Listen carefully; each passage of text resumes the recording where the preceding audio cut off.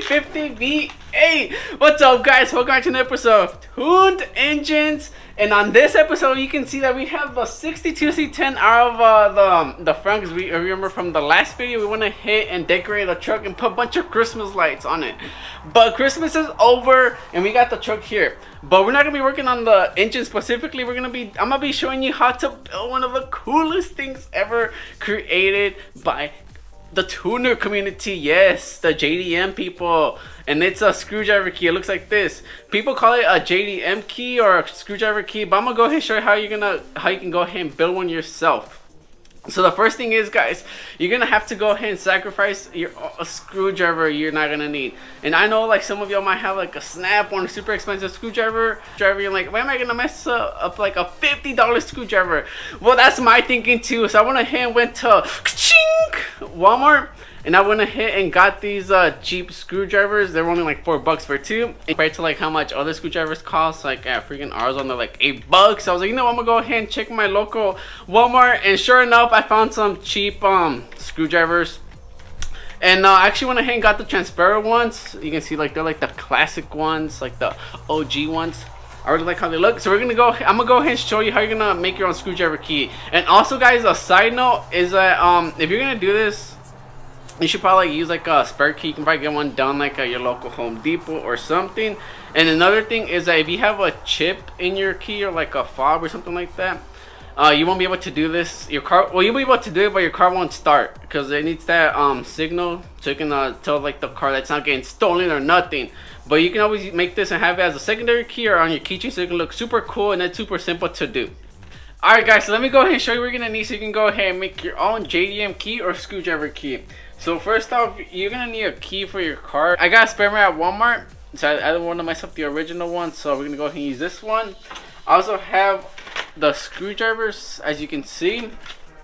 You're gonna need a heat gun or some heat source. You can go ahead and melt the little plastic once you put your key inside. You're also gonna need a grinder, so you can go ahead and shave down the size of the key.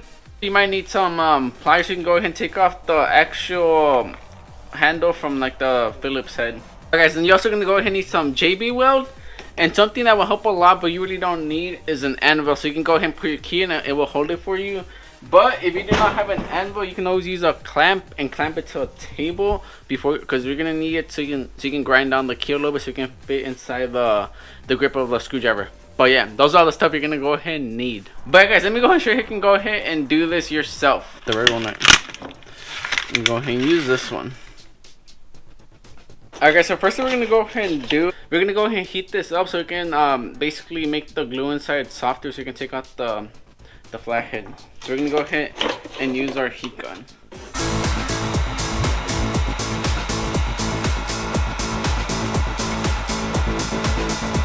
Alright, guys, and also you don't want to be like super close to it because you might burn the outside right there.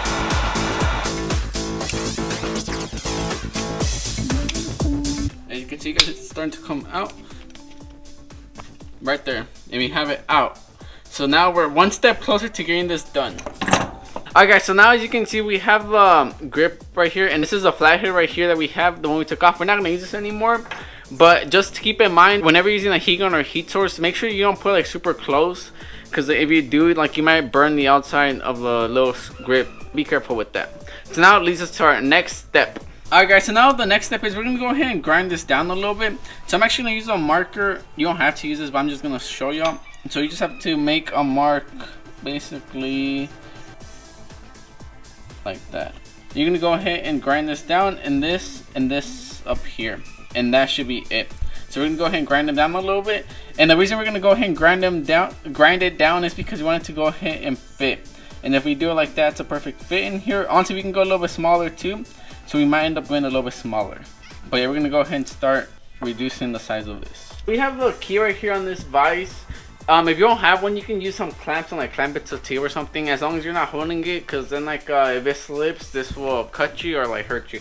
So be careful with that. And also, guys, don't forget to be wearing some eye protection so sparks won't fly inside your eyes. So let's go ahead and start cranking down this key.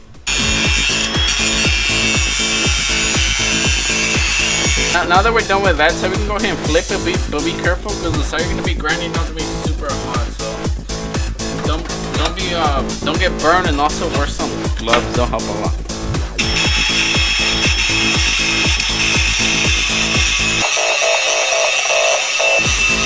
Alright guys, so as you can see, we have the key shape down all the way. This fits inside the handle now. Just be careful whenever you're doing this that you don't mess up the teeth on the key, because then your car won't start or the key won't go incorrectly. So now we can go ahead and do a test fit, and if we go ahead, we can see that this goes in there. Alright guys, and before we put the key in, we're actually gonna use some JB Weld, just a tiny bit. We're gonna go ahead and mix them up and then put some inside the cavity in here before we put the key so we can hold this. We're gonna go ahead and mix some JB Weld. Okay, not that much, you don't need that much.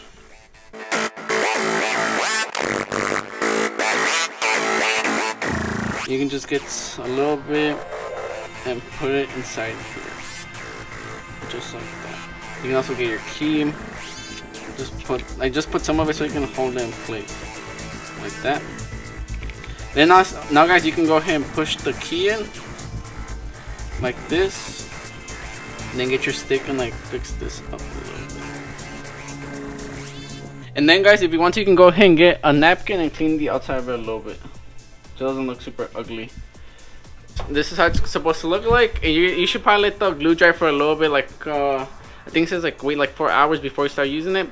But even if you do want to use it, just know that like you can still turn the key, like if you use it for your car, you can turn the key right now. But just know that like if you use it right away, the key might fall out because the glue hasn't dried inside. Alright guys, and this is the final product right here. As you can see, it looks super freaking cool. It looks like it looks pretty funny, to be honest, but it looks really cool. If you're a car guy, I'm pretty sure you're gonna like doing this for your car, and also like it looks really cool, something unique. And another thing you can go ahead and do is you can go ahead and make a little hole back here and put a fish eye, so you can go ahead and hang it like on your keys or something. It can also just be for like cosmetic or like decorations, if you know what I mean. But yeah, this is the final product. It came out super sick, freaking cool. Oh look, see, the glue's already grabbing on. Let's see, test. We're gonna do a test right now. Yeah, I guess that's the glue's holding up good right now. But yeah guys, so we're gonna go ahead and test it out and see how it works. Alright guys, so now we're gonna go ahead and test out the key for the 62C10. We're gonna go ahead and put it in and then turn it. Oh! Yeah, boy, it looks super cool. Well, that's it for Tuned Engines. Hopefully you enjoyed the video. Make sure to like, subscribe, and share this video for future content. And the next few videos are going to be on the 62C10 truck, because we have a stereo for it now. And we also have to fix some a small engine leak, because we did like a little hypothesis. But I'll see you all next time.